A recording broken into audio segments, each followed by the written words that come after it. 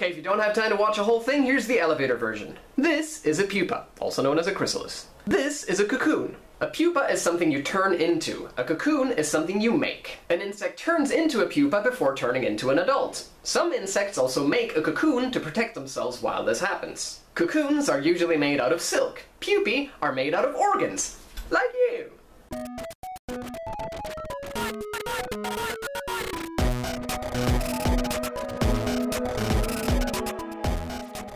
Let's take this from the beginning. The oldest and simplest way for an insect to develop is to come out of the egg looking pretty much like a tiny version of an adult.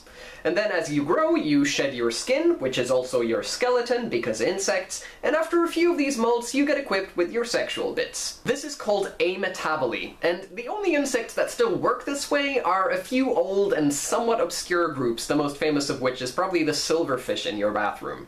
All other insects evolved from a lineage that stop molting and therefore stop growing in size once they reach sexual maturity. But in exchange, they get another special prize for becoming adults: wings! There are two ways that this can work.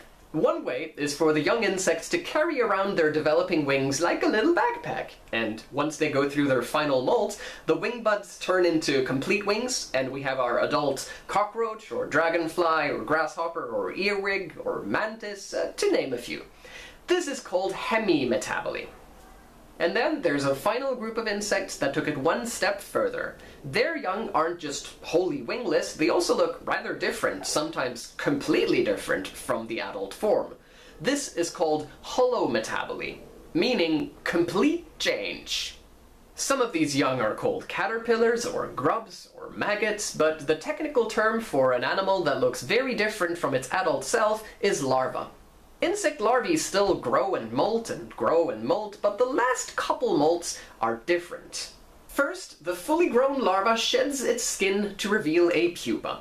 A pupa is a non-feeding life stage, the function of which is to allow the complete makeover from larva to adult. It's important to note here that the pupa isn't a shell or a container or something, it is the insect. It lives and breathes and, in some cases, moves. But most of what a pupa does happens under the skin, and that's where things get really interesting. Once the pupa's skin has become sufficiently hard, it proceeds by getting rid of all the old body parts its adult self won't need. Depending on just how different the adult is going to be in terms of how it lives and what it eats, this can be quite a lot of stuff, including its old legs, mouth parts, and digestive tract. These larval tissues are broken down and turned into fuel and building materials for what comes next, given that the pupa can't eat.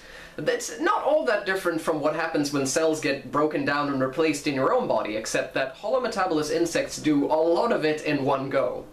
The pupa's insides don't turn entirely into soup, no matter what some people on the internet will tell you.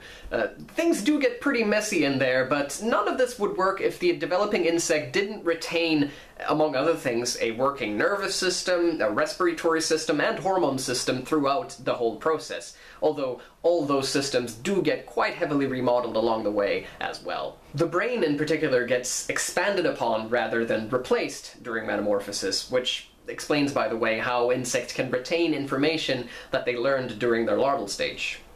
The next step is nicely taken care of through a neat little build an adult body kit that the insect has carried with it since birth.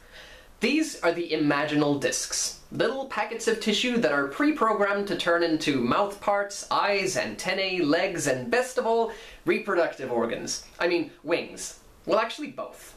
The way that an imaginal disc turns into, say, a fully formed leg is fascinating, almost like deploying an inflatable toy. But lest I go start the next caterpillar soup meme, note that I'm being metaphorical.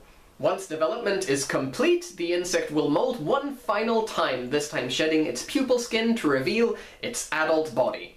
Incidentally, because a lot of weight was burned off during metamorphosis, its final size is considerably smaller than it was as a fully grown larva. There we have all our three modes of insect development and all of the life stages within them, but wait, what about cocoons and chrysalises? Well, chrysalis is really just a synonym for pupa. It comes from the Greek word for gold because some butterfly pupae are kind of goldish. A cocoon is something different. It's not a stage of life, it's a product that some insects will make to protect their bodies during development, like a nice little sleeping bag. Cocoons are especially common in moth caterpillars, and they're usually made out of silk, which is produced by the larva's mouth parts, and or bits of twigs or leaves or other materials. A cocoon doesn't have to contain a pupa either. For example, some insects will spend the winter in a cocoon, but then they'll pupate out in the open anyway. So, how to tell these terms apart? Well, it's simple.